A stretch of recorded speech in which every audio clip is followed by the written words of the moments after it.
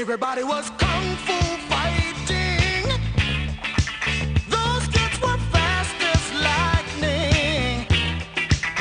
In fact, it was a little bit frightening, but they fought with expert timing.